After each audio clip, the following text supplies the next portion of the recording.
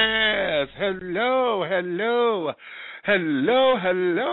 out there in Blog Talk Radio land. Hello, my darlings. It is another glorious Wednesday. And you know what time it is, darlings. I hope you have all of your comforts together because, babies, it is time to dish tea. And you're dishing tea, darlings. Ha ha! With Big Meat. Hey, what's going on? Child, that song just stirs me. I just love that song for the opening. And y'all have to just give me a moment because it has already sent me there. And y'all know it don't take much for me to do, but that song just sent me right there, honey. Oh my God. But it's gonna be okay. And I'm fine, and I hope you are too. Thank you for joining us today, honey. It is going to be just absolutely fantastic. Today's show is going to be an eye-opener. When I tell y'all we got some tea today, a nice big old huge hot pot, I hope you brought your crumpet sugar because, baby, we are about to get down into some real serious LGBT culture.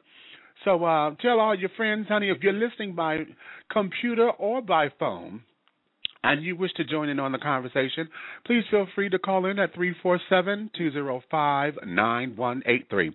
That's 347-205-9183.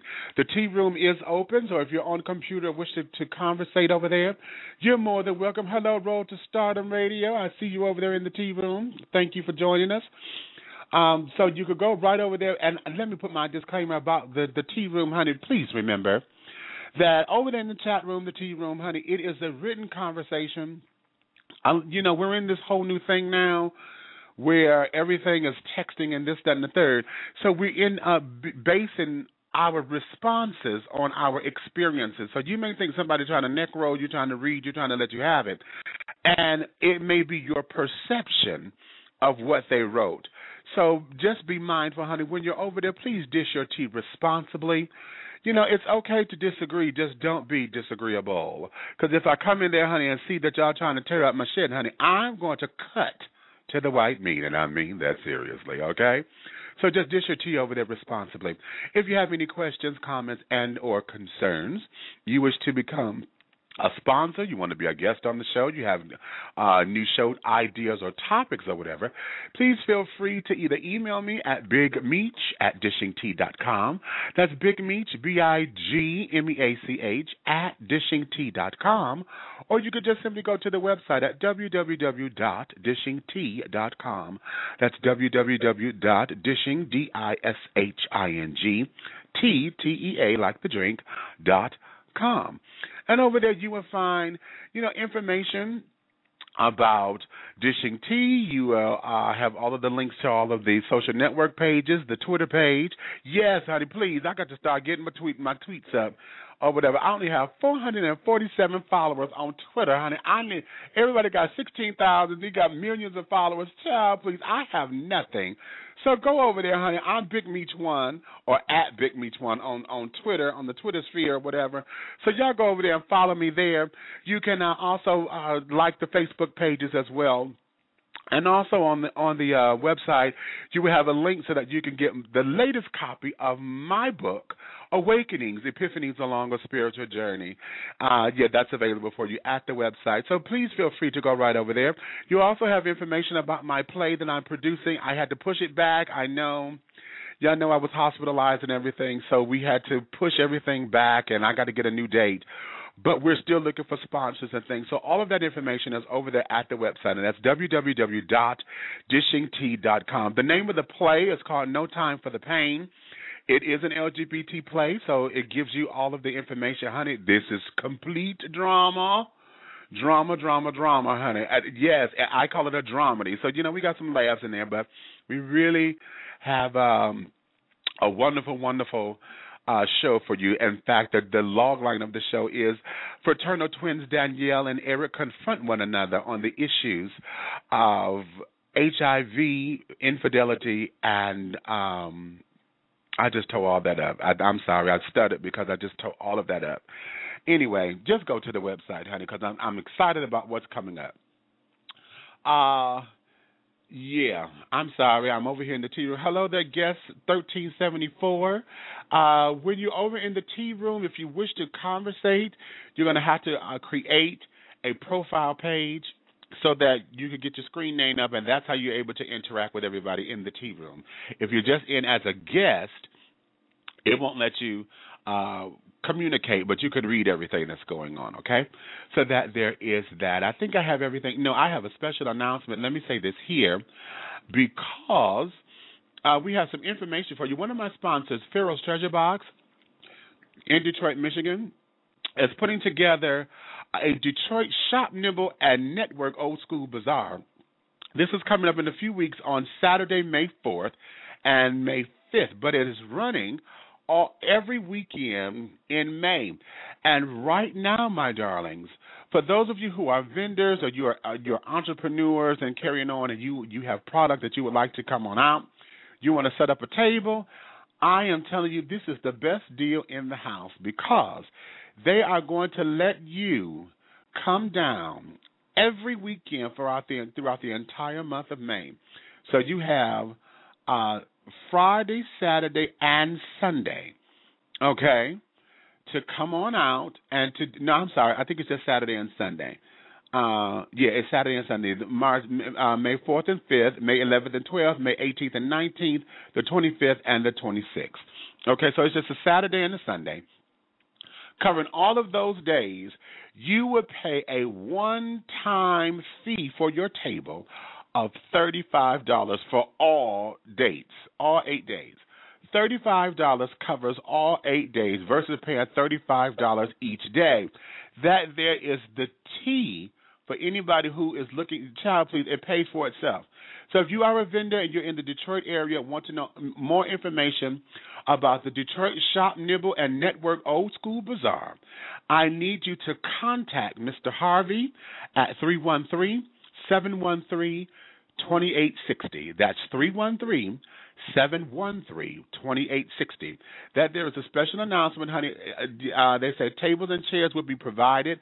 The fee covers 4 weekends in the month of July, so it's a one-time fee of $35 for all 8 days. Now, that you cannot beat.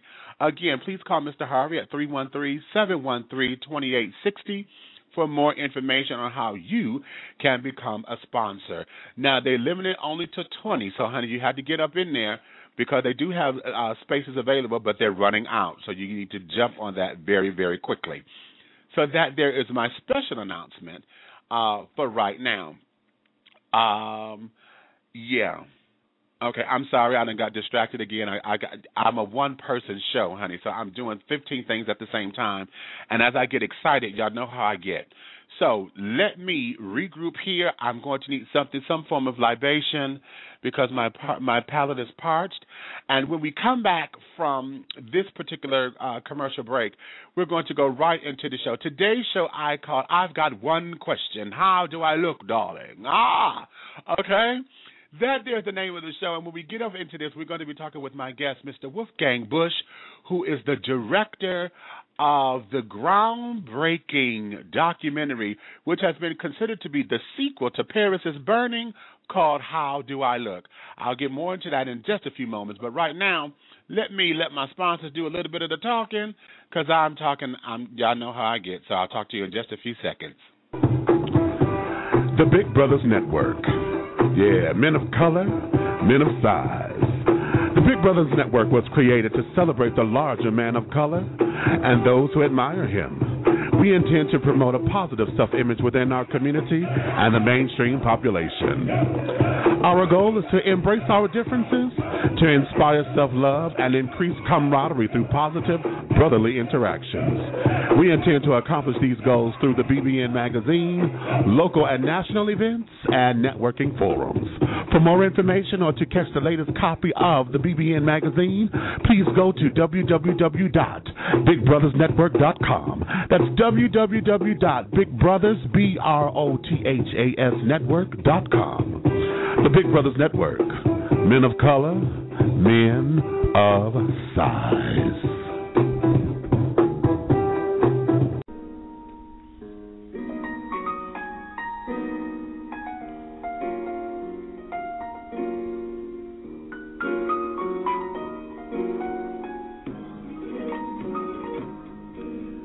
Trigg Laboratories manufactures premium sexual wellness and consumer healthcare products and is the parent company of Wet International Incorporated, one of the world's best-selling lines of personal lubricants and intimacy products. We carry a large variety of personal and flavored lubricants, flavored heating massage lotions, and aromatherapy heating massage oils. Whether you need a little or a lot, Wet has you covered. Our line of high-quality, innovative, and unique products are formulated using only the finest ingredients at our FDA-approved facility, meeting the strictest manufacturing standards. Wet is available worldwide at specialty stores and online retailers and at pharmacies nationwide. For more information or to find a retailer near you, log on to www.stayswetlonger.com. Trigg Laboratories. We create fun, quality, trusted products to innovate your intimacy.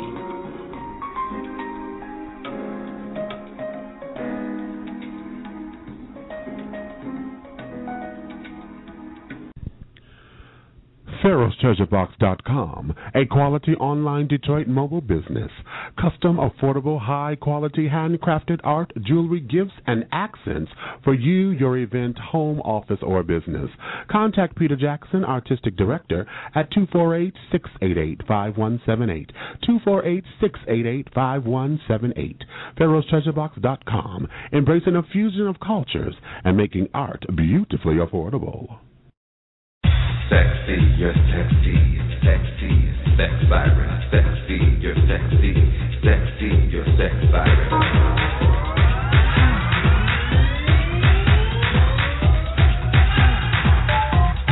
I wanna get severe up in here.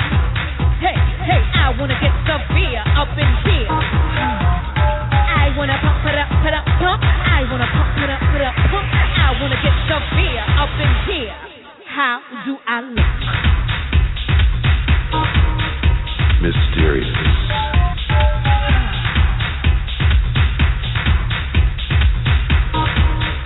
Androgynous.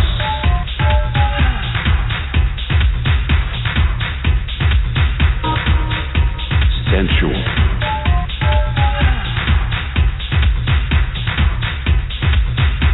How do I look? Legendary.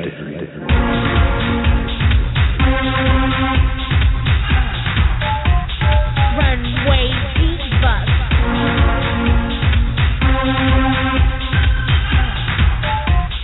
How do I look?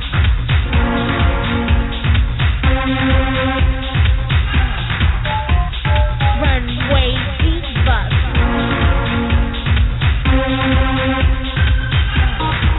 Hey, I wanna get severe up in here.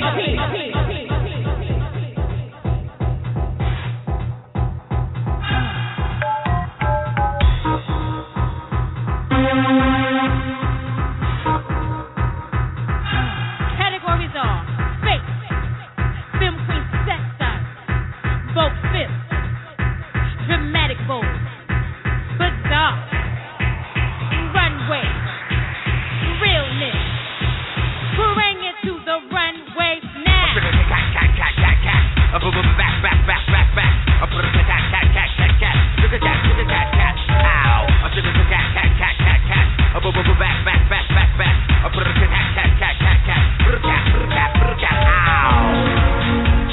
I want to see, just for me, the legendary, undeniable, unstoppable, unbeatable, unclockable, unbelievable, irresistible. Faith, femme queen face, your structure so fab and gorgeous. Butch queen face, cameras ready, prepare to flash.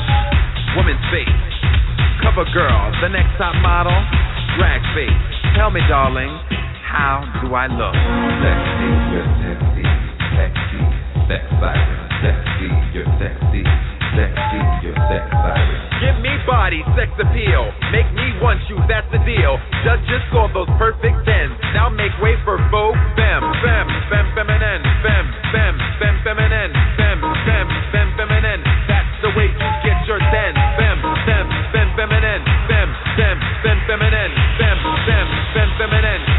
way you get your 10.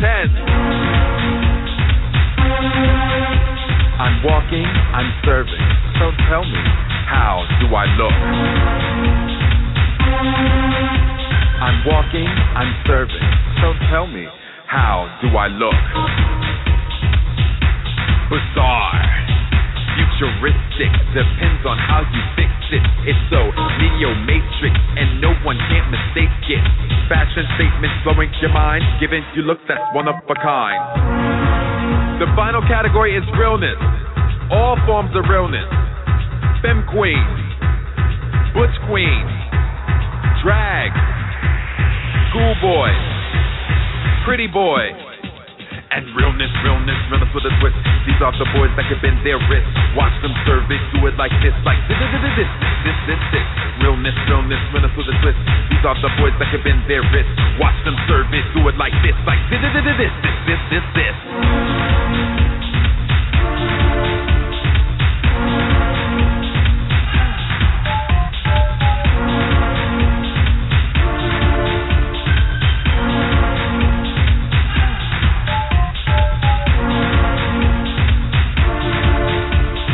Walking, I'm serving, so tell me, how do I look? I'm walking, I'm serving, so tell me, how do I look? Sexy, you're sexy, sexy, sex siren, sexy, you're sexy, sexy, you're sex siren, sexy, you're sexy, sex siren, sexy, you're sexy, sexy, you're sex siren, sexy, you're sexy, sexy. Sex siren, sexy, you're sexy, sexy, you're sex siren, sexy, you're sexy, sex siren, sexy, you're sexy, sexy, you're sex siren. And all righty then, my darlings. Learn it and learn it well. I love it, honey. Today, we are going to be completely fierce as we get ready to work the runway, honey, and give face. Today's show, we'll be taking a look into the infamous ball scene culture of New York City. Now, how many of y'all remember Paris is Burning? You know, touch this skin, touch all this skin, darling. Or how about OPULENCE, opulence? I love all that. Well, darlings, today we were asked just this one question that everybody always wants to know, honey, how do I look? Okay? This, How Do I Look, is a new documentary. Well, it's been out for a little minute, but many of you may not have known that it was out. It's a new documentary that has been considered to be a sequel to Paris is Burning, and it takes us even further into the world of the ballroom. And it has taken us into explaining some things, and it took us a step further than what Paris is Burning has done. Director Wolfgang Busch will be here dishing the tea on how this film came to be, the importance to the education of the LGBT culture, and its relevance to preserving the legacies of those who have made it possible for many of us to get our lives on the floor, honey. So I hope you have all of your crumpets, darling, and we taking it to the floor because we are about to rip the runway and not get chopped with all this delicious hot pot of tea, and it's all tea, no shade, honey. Welcome to the show. This is the one and only. He is Wolfgang Busch. Hello there, my darling. How art thou? I am just sitting here sipping on my delicious tea. Thank you for the invitation. Honey, thank you so much. I want to say thank you for accepting, because I remember when you were putting this together, you were looking for sponsorship and carrying on, honey. I think I may have sent maybe $5 or $10, and I said, honey, I need to see what this is going to be about, you know. And then as I said, a lot of folks have come to believe that this was going to be, a sequel to Paris is Burning. However, after reading your bio and some things that you have voiced publicly, we are going to go into the whole understanding of why How Do I Look was important, why did it touch your heart, your relevance in the ballroom circuit, and exactly what all of this means. So before we get into the meat, let's go here and give the audience a little bit of your background and, talk about a little bit of your advocacy and your 25 years of being a staple of LGBT culture. Before I do that, I would like to give credit to the song you were just playing, credit where credit is due, because this great title track was written and produced by DJ Jib Job Ninja, and the commentator on the track is Dijon Evisu, and also Miranda Thompson did some voice on the track, and so did Charles Gilmore. So they all volunteered their time to the cause, and we always have to appreciate people who make positive contributions to a movement. So in regards of my background, I came to New York in about 84, and I started working at the Musicians Union and was first time introduced to what discrimination was and all that, which I really didn't have any experience. So I was like picketing at outside tracks, which was then a rock and roll space because they would make bands pay to play. So that's kind of where I got my activism juices going. And then like in 87, I saw my first ball at tracks at the disco, where Extravas had a ball, and I was exposed to the Feathers and Beads by Dorian Corey and Avis Pendarvis and Pepper. So I've seen still the glory days of Ballroom and Danny and Hector Extrava still alive during the voguing. And I was also experiencing if you got chopped back in the days, you weren't just walking away bitching and screaming and mourning and groaning. You actually, these bitches went back to the judge and tried to convince him to give me that 10. You know, in an artistic way, and prove that you had what it took to get a 10 across the board. And today, I don't see that anymore. So that is a big change, unfortunately, that I've seen in the scene also. And because I was a club promoter in New York City, I was a gay guy doing straight parties, and I was involved in sports, so I did a fundraiser for the Gay Games, which is like the Gay Olympics. I was part of bowling, and I did a fundraiser at the Palladium for them, and I invited my gay promoter friends to raise funds for the Gay Games, and that's how I was introduced to James Saunders, gay black promoter in New York, also the founder of Black Pride in New York, and Kevin Omni, who crossed over from the bald community as House of Omni, and also in the club scene, introducing celebrities, and he was a promoter as well. So after I met Kevin Omni, I also met Mike Stone. I don't know if you guys know Mike Stone. He is the youngest, rest in peace, he was the youngest gay black promoter in New York City when he did like the parties in like rehearsal spaces and couldn't even get clubs to have his parties. Wow. And then after I was introduced to Mike Stone, and I saw his struggle because he was black and couldn't get into the New York City clubs. And I was white, and I had access to all the clubs. And so I introduced him to club owners and helped him to find spaces to have his parties. And then we did parties together, and we became friends. And then this was my introduction to the black gay community, and then making friends with Kevin Omni, and then he introduced me then to the bald community. And Kevin being the historian and me being the activist and historian coming from the rock and roll background and Imperial Court and out music and other gay, artistic, and social communities, I was very interested in the history and the trend setting aspect of a community. You know, what makes a community trend-setting? That to me was really fascinating. So while the guys were getting ready for the runway in the bathrooms, putting their makeup and stuff, I was talking to guys about history and culture and, you know, that sort of thing, because I wasn't really into the walking the runway thing and get that kind of attention, because I really didn't want that type of attention. I'm more the behind-the-scenes kind of guy, the observing everything, you know.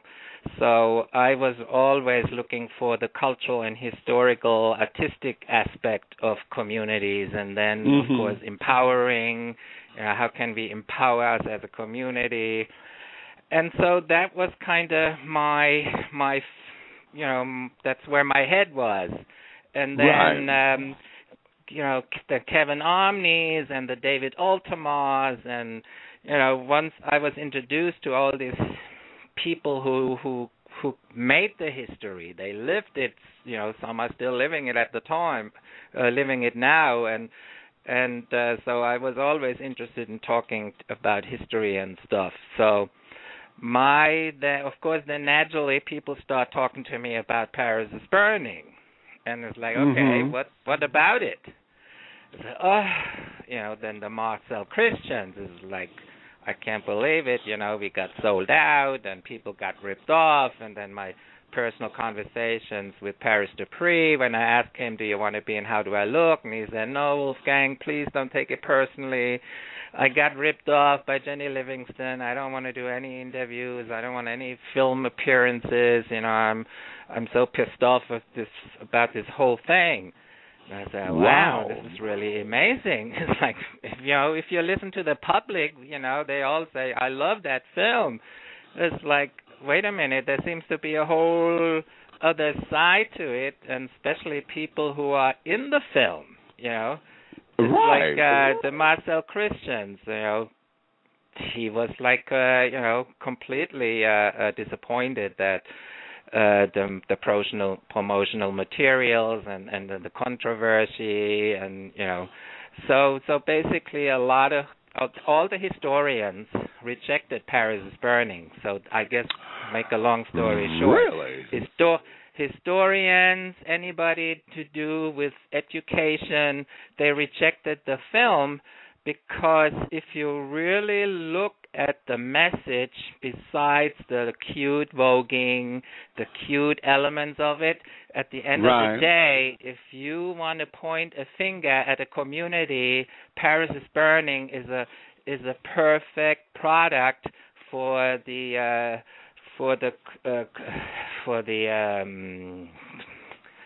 corporations to put their finger and say, see, this is nothing but a bunch of faggots robbing, stealing, and prostituting. Because this is what the end of the day the film left behind for those kind of people looking for those elements, so they can marginalize a community and keep them down. So 15 years ago or more, I was being told all this stuff. And I was like, okay, then why don't you do something about it? You know, if it was for me, you know, I would have kicked and screamed. But, you know, I learned much later in life, you know, the understanding of when you are a marginalized and disenfranchised community, which, you know, a lot of black and Hispanic minority communities are, they just don't know how to stand up and fight for justice. Once you are marginalized and disenfranchised and the black community is stripped from their culture, you know, they have no access to resources to, you know, how to really organize and how to really go about, you know, starting a movement. I mean, you know, let's face it, it's an artistic community and not some kind of activism or, you know, community that stands up and fights for justice. They are trendsetters in art. So I was 15 years ago, I was told about this. And let me go here for just a second, because it's interesting that this film was rejected. As you just said, this has become such an iconic movie or film presentation within LGBT culture. And now that you say that, I know when I was watching it, that was one of the things that was a bother to me because I don't know the dark-skinned child's name who did the military stuff. He was talking about the turkey bowl of fellas and, you know, how certain categories among the ball scene were basic categories. It didn't call for the flamboyancy for those who didn't identify with the flamboyant side of the community. But it was always about the girls. It was the working girls. You know, the ball started late because everybody had to go make their money or whatever. To work, yeah. And then once they finish work, they can start the balls. Right, and it gave that particular feel that everybody was working the street corners or they just left the club. They went to go work a corner or whatever. You know, they went to go bash a store, you know, or whatever. They went to, you know, mopping and clipping and gooping and carrying on. And then, you know, they would start at 4 o'clock in the morning because everybody was, you know, that was an appropriate time because everybody was available. And it's interesting that one of the highlights of the movie was Venus Extravagant, and then she got killed because she was hooking. You know, and the family found out through Paris's burnings that she passed away. Are you serious? Yeah. I mean, there's so many stories because of, you know, I heard all kinds of stories. That too, yeah. Her family found out through the film that their daughter passed away. Yeah.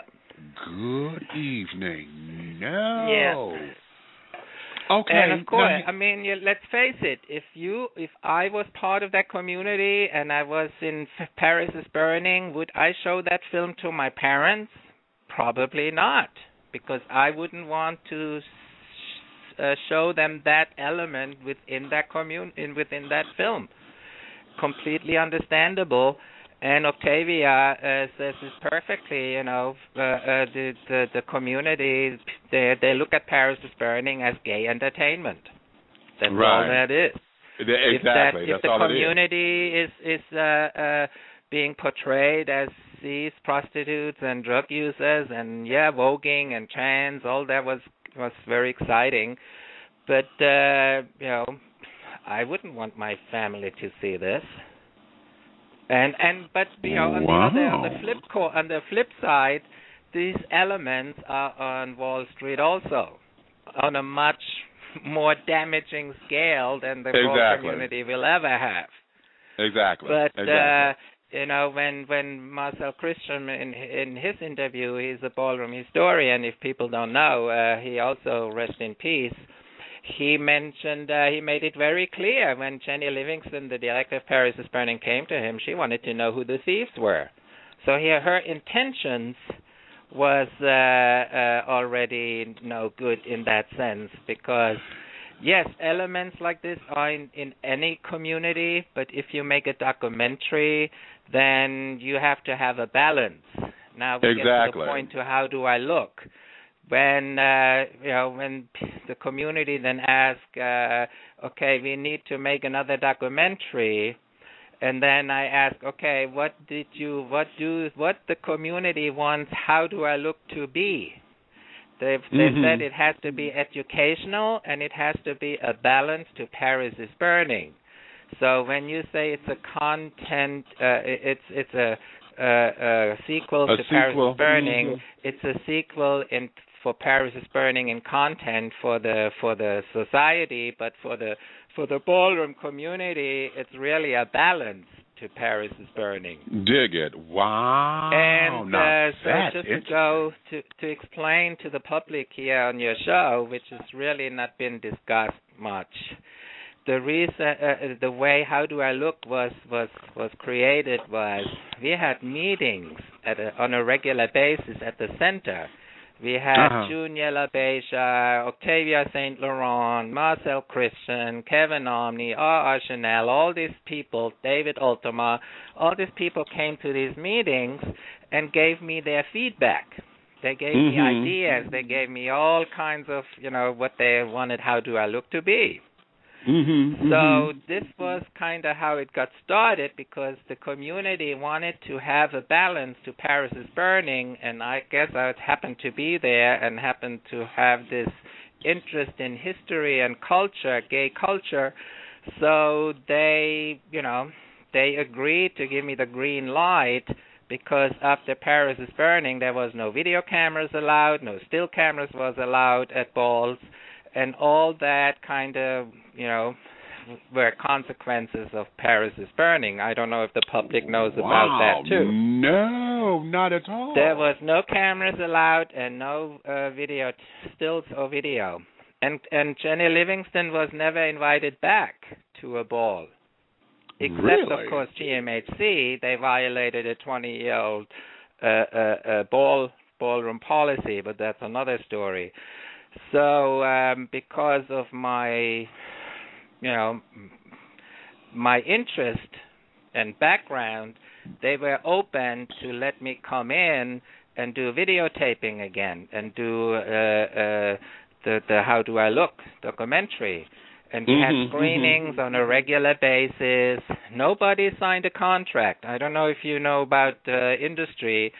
Usually you sign a contract first, and then you do the taping and filming, right. And then you have nothing to say, basically, after that. Right. So because of Paris is Burning, and I felt like, okay, the community, it's an artistic empowerment and HIV/AIDS community project. That was kind of the presentation, what the film was going to be. So to make it that, I felt, we'll do the filming, we do the interviews, we do the thing, blah, blah, and then at the end, we show the film. If you don't want to be in it, you tell me and I cut you out. No problem. Right, okay. I don't want to hear any complaints. I don't want to hear any of this, that, or the other. I was always available for suggestions and ideas. And that's kind of how the film was built on. It was Luna Khan became an assistant director, Kevin Omni became an assistant director, so I always had these lines of communications open to me, and people could go through them to get to me if they didn't know how to reach me. So there was always this open line to the community to give feedback and input on how do I look. Okay. So, and also the idea as far as, everybody wants to know how the money.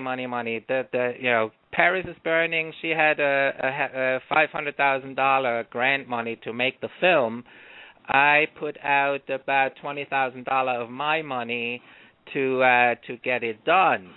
So there was no grant. We didn't get any grant money from any, New York State Council for the Arts, all of that. So we got no support, and we feel like, Paris is Burning contributed to that, that this community, why would we want to give a grant to this type of community, So, but, I was then so dedicated that, that motivates me more. Once I get rejected, I just work harder and fight harder, That's what actors do. So how long was this for this process for you from start to finish? Because 15 its original years. release, 15 years.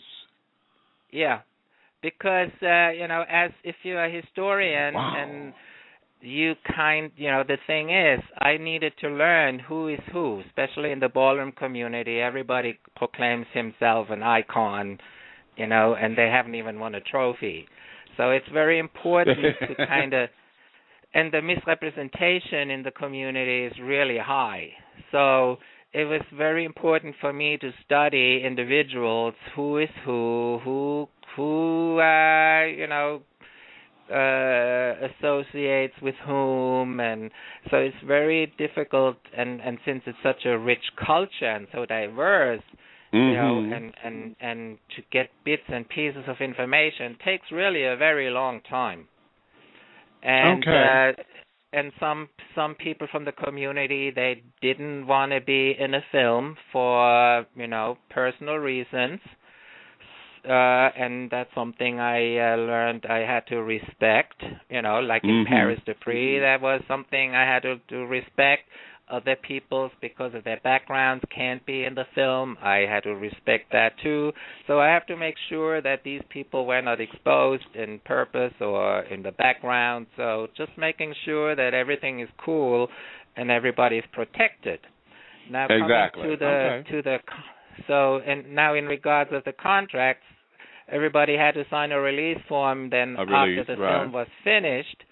And the model I created, if the film makes money, for example, should the film, we made very little money. The whole film in all the releases made maybe $50,000, and that's really considered, Right. It paid some of the expenses and the maintaining of it 7 years. So it's not a lot of money, and if I can, I sponsor a ball or something like that. And but the idea is, for example, if the contract was built on a point system, should the film make $1 million, then $500,000 goes to the administration and continue the promotion, and the other $500,000 is then divided to the people in the film. And the point system works like this: if you're just like a split second here and there, you get 1 point. Like for example, if you see what's her name? Giselle Extravaganza, who does like the whole runway thing, that would be like 3 points. Okay. And people who were like really had a whole interview, they would get 5 points. And then the assistant directors would get 7 points. So it was broken down in point system. And, for example, if the film had made $1 million, then each point would become like $3,300. Okay. And that system is still in place because, we never know. The film may become still successful commercially, financially, and then this is how the money is being divided. Exactly. So it wasn't like people signed a contract and thank you and good night. There was a whole idea behind it to create contracts, and that is a model. Those contracts I created at the time are now a model in my new documentaries I make. I use that as a model. So eventually, should these films make money, it'll help to empower a community financially. But you have to have an infrastructure created to allow that to happen. So I created that infrastructure. Now, if it becomes financially successful, because we basically get rejected, and I think a lot of rejection comes from the AIDS agencies, because in How Do I Look, there's a segment about how people complain about GMHC, and so even so, in the beginning, before the film was released, I was lecturing at GMHC using the film, educating the volunteers and people working there. And then I guess once they saw that there was an element in the film that members from the houseball community were complaining about GMHC, then they completely they singled me out and my crew at one of the tapings at Latex Ball harassed us. And then they, completely ignored How Do I Look and the film, and they glamorized Paris' Burning. Interesting. So very interesting. So the How Do I Look is really a film by the ballroom community for the ballroom community. That's really what it is. And I was basically happened to be there. If it wasn't for my experience in the knowledge about community sensitivities, my artistic background from working in clubs and with artists for, at that point, 15 years, now it's 30 years, all my experience was needed to actually make that film happen. Because there was a lot of shade flying around, and people tell me, why you have this queen in it? She's this, that, and the other. It's like if I was to judge anybody, then there wouldn't be a film, because you can get dish on anybody, and then if I was to cut people based on dish, then there would be no film at all. So exactly. I had to stand up sometimes and speak up for people, because I don't judge anybody. We all have a hard time. We are all hit by HIV. All my friends in Germany passed away from HIV, and 2 of my lovers in New York passed away from HIV. So I'm also affected deeply by this epidemic, and so if somebody wants me to judge somebody because of this, that, or the other, I just kind of had to reject it, and I could not be walking around judging people and cut them out of the film. Exactly. Let's take a break right here. Let me pay a couple more bills. Yeah, I need to sip on my tea. Right, okay. You sip. We'll be right back. And when we come back, let me go into this area of understanding the ballroom scene, because, for those of us in the community who are not, the ballroom scene is known for all the femme girls, the loud girls, the flashy girls, the flamboyancy.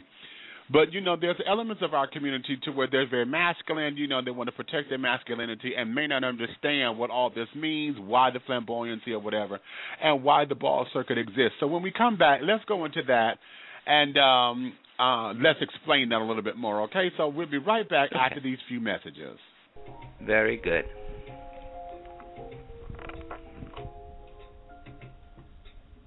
The internet sensation is now in print. Get your copy of the book that will not only change your life, but change your thinking as well. Awakenings, Epiphanies Along a Spiritual Journey is a compelling collection of blogs that have been the pinnacle of spiritual development and discernment for its author, internet talk show host Big Meech. Not only does this body of work offer the insight from his life experiences, it provides the reader an amazing opportunity to go on a journey that will awaken insight into their own higher power while encouraging personal growth and spiritual development. With chapters such as, I cannot give you life, nor can I live it for you. Truth is a bad bitch. It's time for a career change. I am not your God. And in what love do you operate? You will be captivated and compelled to take the life lessons the book has to offer and apply them to your life. To get your copy today of Awakenings, Epiphanies Along a Spiritual Journey, go to www.dishingtea.com, or you can find it on the web at www.amazon.com. Or if you prefer an ebook, find it at www.smashwords.com. Awakenings, Epiphanies Along a Spiritual Journey. Are you ready? Are you ready for the journey?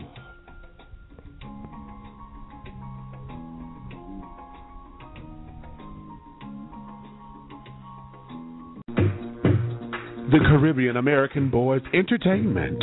We specialize in jerk and conch food catering, party promotions and emceeing, entertainment with the Caribbean swagger, island fever on the mainland, bam bam. We also provide customized tour guides through gay-friendly Bahamas to all the hot spots of dining and club life events. Mr. Silvano T. DeMarco is the founder and CEO of the CABC. For more information, please contact him at CaribbeanBoysATL@yahoo.com. That's Caribbean Boys with a Z, ATL, @yahoo.com, or on Facebook at Facebook.com/Silvano T. DeMarco. That's Facebook.com/Silvano T. DeMarco. Caribbean American Boys Entertainment. Island Fever on the mainland. Bam bam.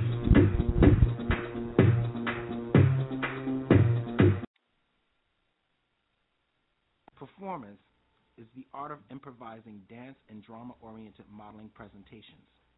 It is the interchanging of poses, struts, and ethnic dance gestures. When intricately woven, colorgraphic movements and poses at times closely resemble symbolic icons found in Egyptian hieroglyphs. Based on African American ethnic origin, it's a logical progression of ancient African movement refined and rehearsed into a modern expression. Widely recognized by its face framing, limb thrusting, muscle popping, floor dipping, spinning, rhythm stepping, and pose striking, performance is a technical dance with an extensive vocabulary. The intense geometrical isolation patterns project its photogenic profile of three-dimensional angular design. Its visual dynamics consist of complex rhythms along with an unpredictable flow of direction. From Africa to the United States, its cultural and regional stages of advancement developed throughout the northern migrations of African Americans to the Harlem Renaissance to the present. Its current identity manifested in the late 60s when African American folk dances, along with theater, concert, and runway gestures, were combined into one ethnic expression called presentation. Expressions of famous entertainers such as Alvin Ailey, Diana Ross, and Beverly Johnson inspired those who imitated them at showcase venues and New York correctional facilities. During the mid-'70s, the dance became a category at balls, marking the beginning of the conventional era. The term presentation was then replaced by performance, originally a feminine dance category with Arabic dancing, flamboyant struts, and fashion magazine poses. But the need for masculine performers wasn't met until the late 70s. By the late 80s, categories like performance with gymnastics, also performance with stretch or new way, began the Olympics-type era. As international speculation increased, the classical styles are obscured by a lack of documentation and uncultured newcomers. The disappearances of legendary greats like Stevie St. Laurent, Andre Christian, and Rodney Ebony are unheard of these days, while non-traditional movements are embraced. But as long as African Americans are descendants of Ethiopian Cushites, performance will never perish. And we are back. That there is from a clip from How Do I Look, and that there gives you the history of how voguing, as we know it now, came to be. If you're just joining us, honey, we are sitting down here talking with Wolfgang Busch. He is the director of How Do I Look, a documentary about the ballroom circuit of New York City that some of you believe is the sequel to Paris is Burning. Many of us thought that. However, after talking with him, honey, this is taken it to a whole nother level. So just before the break, I was asking you, Wolf, to let's go into understanding the ballroom circuit, because see, a lot of folks don't know this. I am not a ballroom walker or anything like that. I've gone to a ball before, but I never stayed for long periods of time because, you know, kids get to fighting and carrying on, and it just becomes buffoonery. However, you know, I am a mother of a house. I'm the mother of the House of Divinity out of Detroit, Michigan, and we were a social justice house.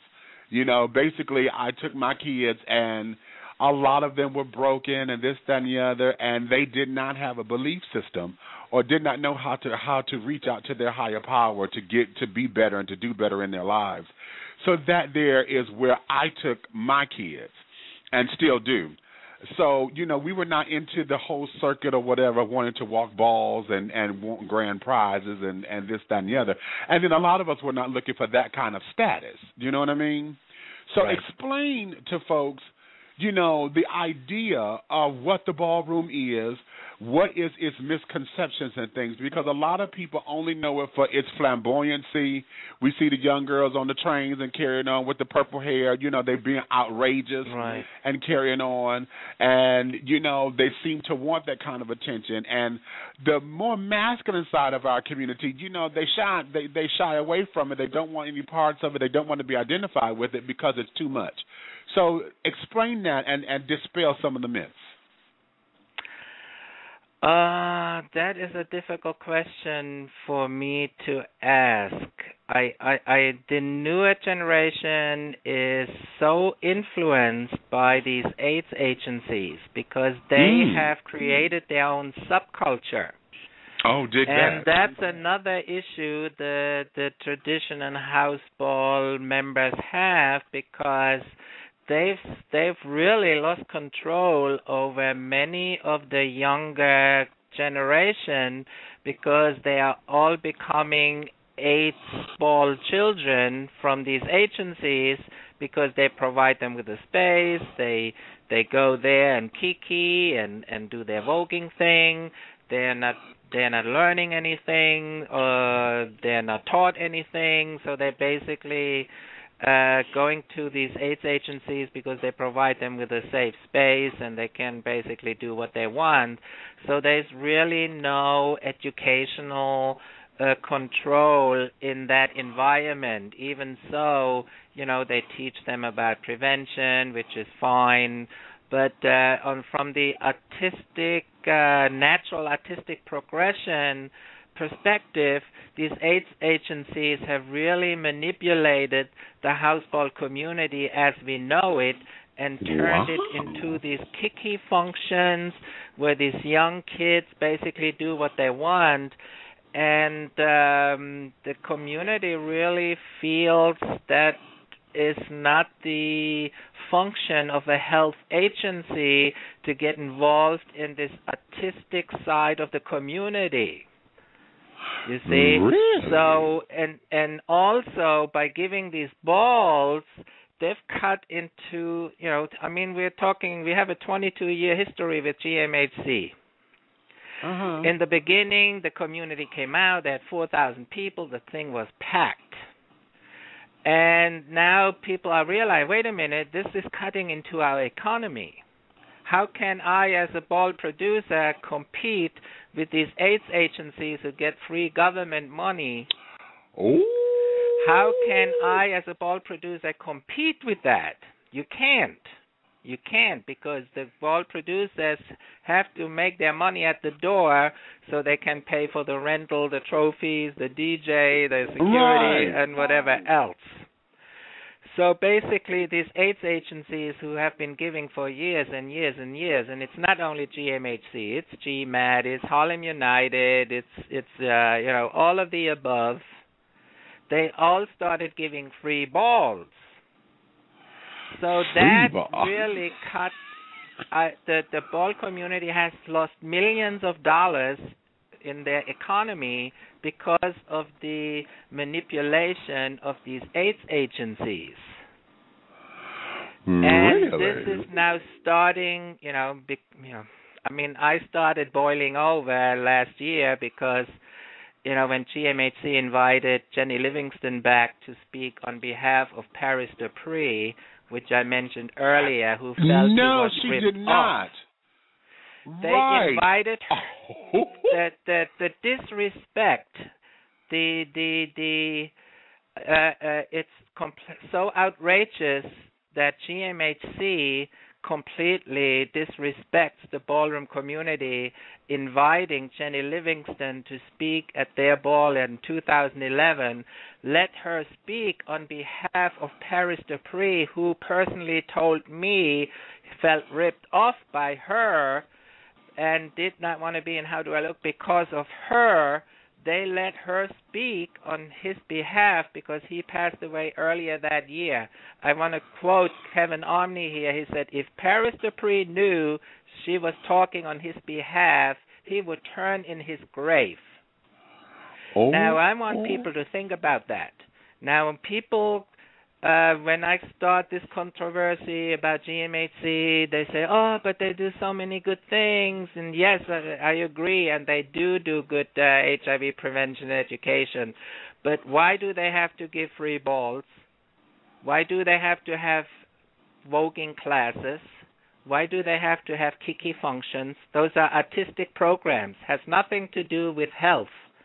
But they are so mixed up with these artistic programs because they benefit. They use these children in their advertisement campaigns.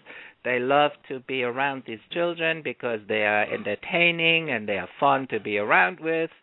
So they have a whole confused picture of what their involvement in the houseball community has become over the past 22 years, because their balls are like 95% entertainment, and maybe 5% they talk about prevention or something else.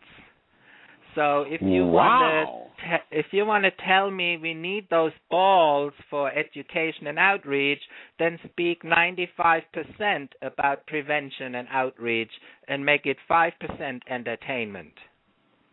Not only that, now they started charging. Now listen to this.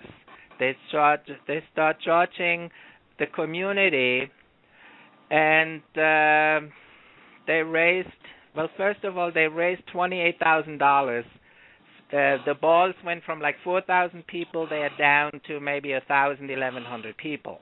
Oh, wow! Because the community stopped supporting them. So now the only people that show up are like the kids, the ones they have been able to manipulate and corrupt. They come, and the people that are on their payroll. On the GMHC payroll, Exponents or Harlem United, GMAT, all the people that work now for these AIDS agencies, they are there to support, and their girlfriends. But everybody else pretty much stopped supporting them. So now, from 4,000 to 1,100, that speaks, tells a story. So now they're raising $28,000 on that ball, and nobody knows where that money is going. So when we had a meeting with GMHC and we asked them, where is that money going? They told us, it goes towards other programs. So they're telling us they're using the ball community, which is disenfranchised, is under-resourced, is marginalized. They need that community to raise money for other programs. The nerve that they can take that money and give it back to the community that needs it most, because they're using their talents to raise the money in the first place. They use them to raise that money and give it to somewhere else. Wow. But now explain the ball community, because with the disconnect between the HIV organizations and stuff and manipulating the ball community, explain the importance of that community. Because from Paris is Burning, we all understand, the whole idea of the houses. Folks have been ostracized by their families or whatever. They're understanding their sexual identity. Yeah, exactly.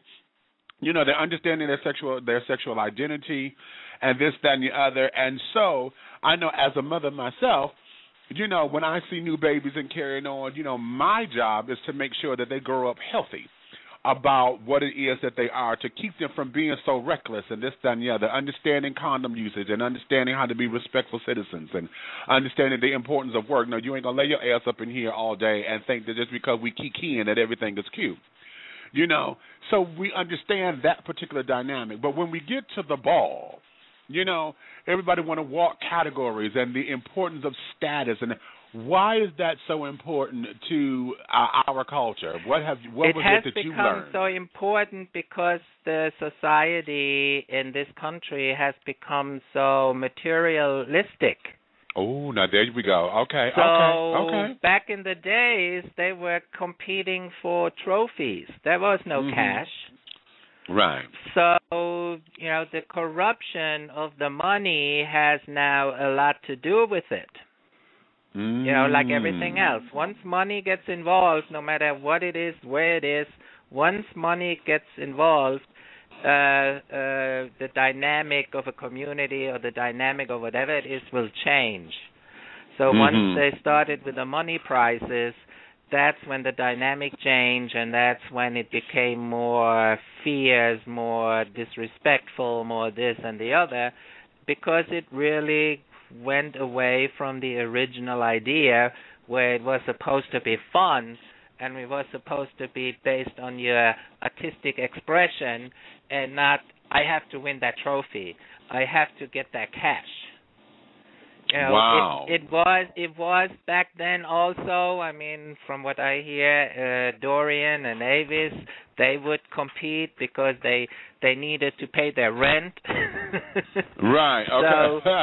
Yeah, I mean, it was part of it, but I guess it wasn't as vicious as and as disrespectful. Well, you know, Or I mean, but we can't generalize it because there's balls where everything is cute and nice, but the general, I don't want to really generalize too much.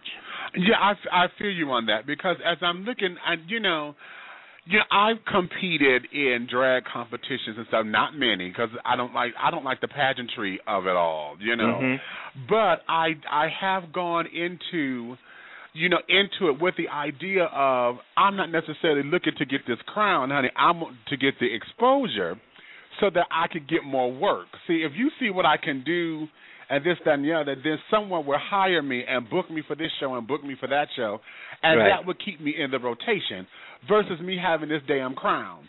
You know what I'm saying? Because, hell, my very first competition, it was shade in the game. I ended up getting first runner-up, but you couldn't tell that the night of because they added the scores wrong. And then the winner of the contest, she became missing in action, so then they wanted me to take over, because, if the winner cannot do it, then the first runner-up would step Right. in. Then so when I wanted to step in, then it was like I was the troublemaker and this, that, and the other. I said, well, she didn't do this. This was part of the obligation. She wasn't here for that. She wasn't here for that. So I said I would step in because we couldn't find her bitch ass. And then it just became a whole big old to-do. That was my very, very first pageant back in 1993. It was an amateur pageant. And ever since then, I said, fuck this. I'm not doing this shit no more. Because I did not like the pageantry of it. And then, just the shade and this, that, and the third. So that there's just on the drag circuit. So now we're talking balls. And on YouTube, there's several fights. There was one big, huge one. These bitches throwing tables and chairs at one another. Yeah, They just destroyed this place. All over, yeah, but if I look at that, it's so sad because it's their own people doing it. It's like Exactly. The guy was in the room. Why would they let him put that on YouTube? Why would they, not ask him to not do that? But it's like, but that's here we go again. It's once you really need to understand the word what marginalized community means. Marginalized community is a community. They are self-destructive and they can't help. They can't organize them. They can't stand up to fight for justice. So if you're looking for an explanation, that is your explanation. These children never had equal opportunity. These children never had anything near what a middle class person has in this community. They were stripped. You guys were stripped from your culture. How can you expect them to help themselves when they have been stripped from their culture and everything for hundreds of years? So people always ask, why are they doing this? Why is that? Well, that's your explanation. It's a marginalized community. And now that I'm fighting GMHC, I'm going to the media, the politicians, individuals in our community, not-for-profit organizations. Let me tell you something. The Department of Health, I spoke to somebody at the Gay Expo at Javits Center in New York City complaining about the abuse by GMHC and the marginalization of their program. And I asked her if I can get her card. She said no. I asked her, told her more about it. Can I get your card? She said no. The third time I asked her, she moved the cards away so I wouldn't get her business card. And I thought that is kind of strange. So I asked her, are you aware of this abuse by GMHC? Is this the first time you hear about it? She told me she's aware of it. So the thing is, the community, the people in charge who fund this organization are aware of the abuse by GMHC, and they all turn a blind eye because they're all being paid off by them, they're all corrupted by them, and nobody gives a damn about the ballroom community because they're nothing but a bunch of these prostitutes and drug users. Thank you, Paris is burning. Now, here's an interesting question because how you just explained that.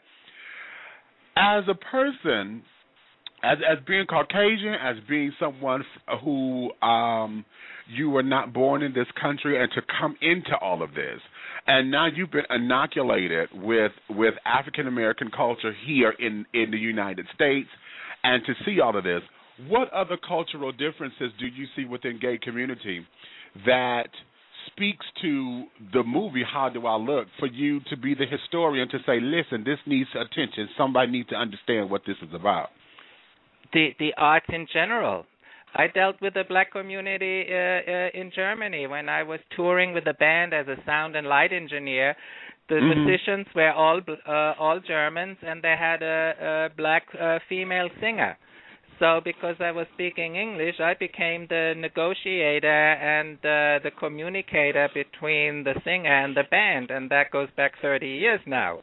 So okay. I was already then part of this whole, being involved in this negotiation of representing black people to the white community. And then, not only that, in Germany, if you know about the military in Germany, we had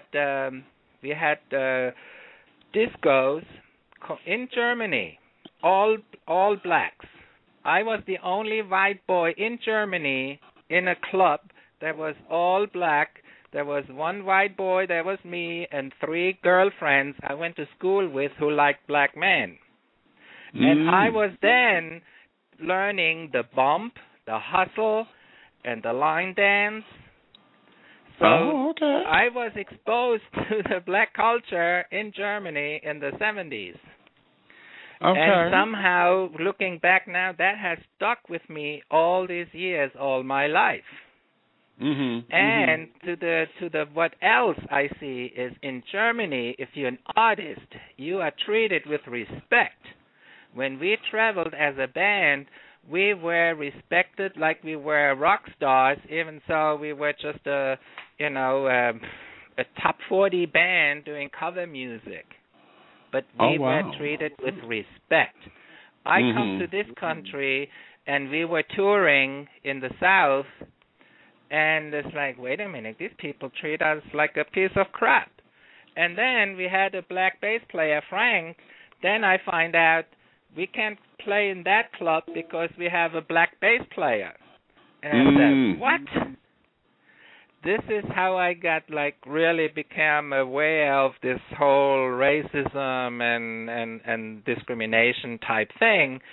So I was already aware about the artists in this country, how disrespectful they were treated. And then I was a club promoter. I was a booking agent at Limelight, Palladium, Danceteria. So I've been dealing with artists in this country for a very long time. I had 1,000 artists on my booking list. So I was very well aware, and working at the Musicians Union in New York, the largest musicians union in the country. So I was well educated about not-for-profits, bylaws, committees, and board of directors, and the issues, how the racism and the power struggle and the cliques and how to get the majority of the board, the votes, and all this. I go back 25 years. Wow. So other elements that I see is the disrespect that artists experience in this country, and that I experienced while I was working for the biggest clubs in the city. I had access to all the record companies because I also had a public access show. Every label, Sony, you name them, they all wanted to push their music videos to play on a public access show. So I had access to them, and I met the biggest people in the record industry. And that's where I learned the women were bitches, the blacks were niggas, and the gays were the faggots. And I said, what the hell is going on in this environment? I don't want to have anything to do with it. Wow. I could be a president of some major label or whatever, and I kissed it all goodbye. I said, no, I cannot be associated with this. I'm going to have to go and find something within the gay community that I can build, that I respect and is respected, because I cannot work in an environment that is so corrupted and discriminative. So I kissed all this corporate stuff goodbye, and I looked around in the gay community. I said, we are the creative children. There got to be some project I can create or some product I can create with the community that makes a difference in the artistic life of people in this country, and specifically for the gay community. So I actually created an artistic infrastructure with programs. I could operate a artistic community center for gay artists for the ballroom community. I have a whole diagram. I have already programs. I have 17 programs, art and education programs written. I can start, if I get funding, I can start this tomorrow. Wow. So, wow. The question you're asking, what else I saw is the artistic disrespect in this country, because the industry is so exploitative. They love to have the ball children in the artistic ghetto, I call it, because the more they are in the artistic ghetto, the more the industry benefits and robs them from ideas. The fashion designers inspired, the dancers, Madonna. Let me tell you something about her. Because she recently used the ninjas, Benny and Javier Ninja, on her tour in Jersey for the Super Bowl. And I spoke to Javier. It's like, it would be really nice if we could get a letter from Madonna or some kind of statement, video, written, whatever, acknowledging what voguing kind of meant for her, put it in some kind of historical perspective, so we as a community have something we can look at and can say, see, Madonna gave that to us. Nothing. This queen is only in it for herself, and there's nothing in it for her to actually do something unconditionally. I'm saying that unconditionally for a reason, because if it has some kind of attachment where they benefit, then it's not making a contribution to the community. To the community, exactly. Yes, so Miss Madonna, forget her. Same thing, Lady Gaga. I met her publicist before she became famous.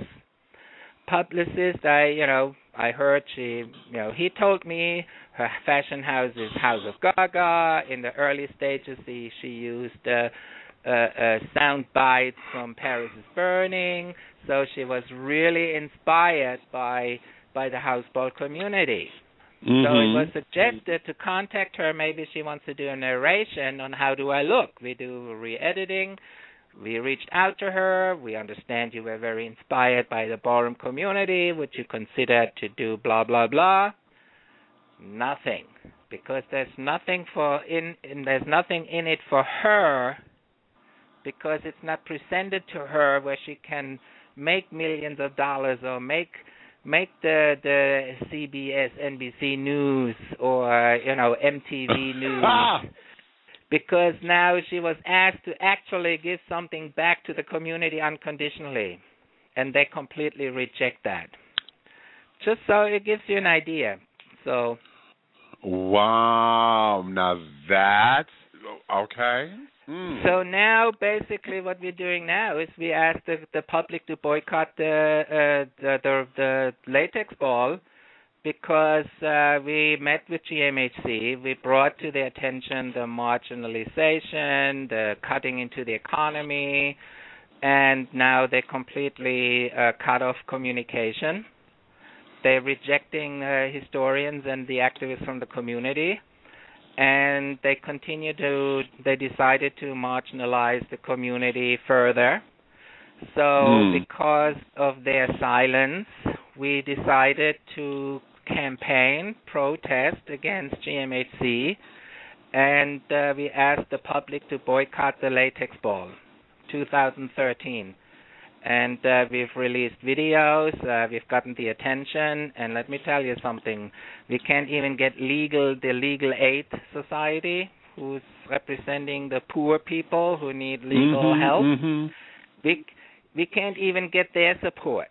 Nobody wants to touch it. Nobody, Really?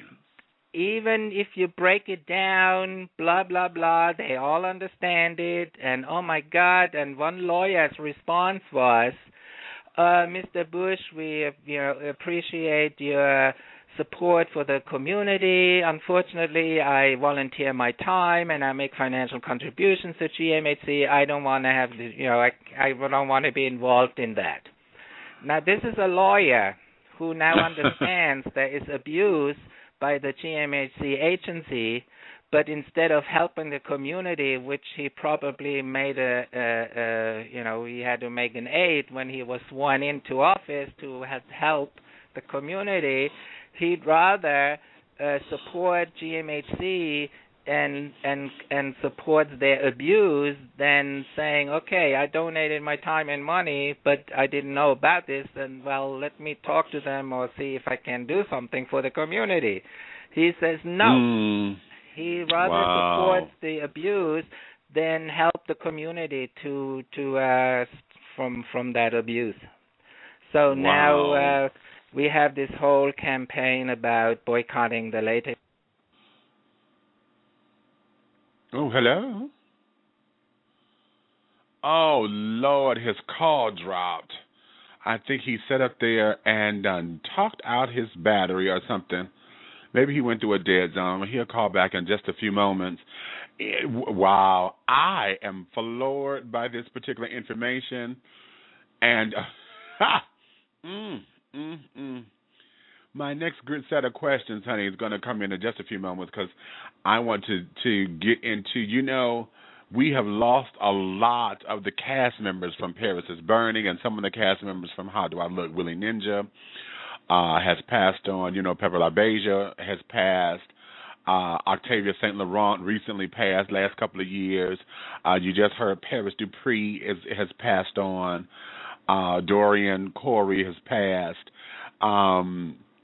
So yeah, that's where I want to go with these next set of questions. However, I'm waiting on Mr. Busch to call back in, honey. But y'all know I'm a conspiracy theorist, and hold on, I think this might be him. Wolf? Yeah, that's me. Sorry, I don't know why. Okay, yeah, I figured your cell phone probably just dropped. So you're getting the idea. I am. But let's go here, because I was just explaining to everyone, I have about 5 minutes, 10 more minutes, and then so do I. So let's make this the last question, which is perfect, actually. We've lost so many of the cast members, the legendary children, right. Those who were the mothers of the houses, who were actually the ones that were the role models. So, in lieu of losing those, how is it that you've been able to maintain your sanity with a lot of the folks that we've lost, particularly those that you've worked with, and How Do I Look? And then looking over the young kids now, and they have no respect for their house mothers, or at least it seems as though the houses and the ball has changed. What is that for you, and what would you say needs to happen to bring all that in, since these kids are really not listening? Yeah, well, first of all, we need to change our infrastructure. We can no longer have AIDS organizations who are health agencies run a community that is autistic, who are artistic trendsetters. So that's why, if you really look at it, what fabulousness has come out of the ball community in the last 10 years? I can't really think of anything. No, there hasn't been, outside of fights and why is that? How come a trend-setting community hasn't really been able to produce something that has been over the edge what they used to be able to do? And my explanation is because of the manipulation of these AIDS agencies, they completely corrupted the artistic infrastructure and the natural artistic progression, because now you have these children go to these AIDS agencies running around disrespectful, because all the AIDS agencies care about is sign up the sign-up sheet, because that's how they get their grant money, and they basically don't give a damn what the kids do. So when you have that kind of environment that is not controlled somehow in a artistic progression way, and is really controlled by, do what the hell you want, then there is really no stimulation to kind of push each other artistically, because all you're doing is kiki now. Right. So I blame a lot of that to the AIDS agencies, because and the mothers and fathers, that's always debatable. I know if you interview them, they all say, all my children go to school, all they got a job. It's a lot of that is really cover up, and most of it isn't really that much of a truth, to be honest. But people try. I don't say they're not trying. Of course they try, but again, when you are marginalized, under-resourced, and disenfranchised, your heart is in the right place, but if you don't have the resources, then it's just, it's really a miracle if somebody comes out of it and is really successful. And a very few, the voguing has been helpful over the last 3 to 5 years, where the ninjas, a lot of them, and the Milans and the Extravas have been traveling around the world and teaching. And now they also found the old way voguing, Mohammed and House Army, they're traveling also now teaching old way, because at first it was the new way that children around the world discovered. And now they're also into the old way. So I'm happy to see that the white females across the world are interested in learning that, and maybe something positive will come out of that. But unless we change the infrastructure, get the AIDS agencies out of the artistic environment, let them go to the pier, the saunas, and do your prevention there and outreach and education. You don't need voguing classes. You don't need balls. Times have changed. You can reach the kids through internet. Everybody has a Facebook page. And I saw a video they did on one of those Kiki functions. They have the people that go there inviting their friends to come to the function. So what do you need GMHC for if the children coming to your workshop are inviting the friends to come to the mini ball Friday night? Right. Like times have really changed, but they are not changing because it's job for them.